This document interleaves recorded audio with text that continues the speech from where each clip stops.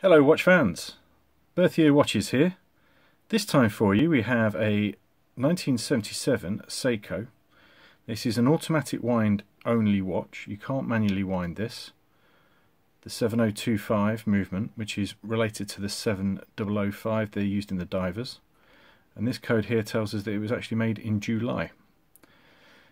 Now the watch case itself, this has been worn. There are scratches. We don't polish watch cases here.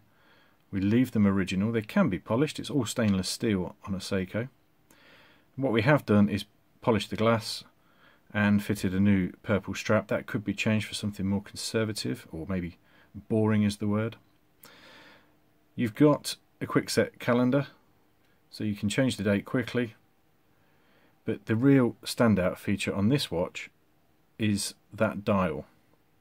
You see the checkerboard pattern? There's actual texture on the dial, and when it does catch the light like that, and the condition that it's in, it is a treat. There is a small crack, a very, very light crack, I'm not even sure if it's a crack or a scratch, to the crystal just by 10.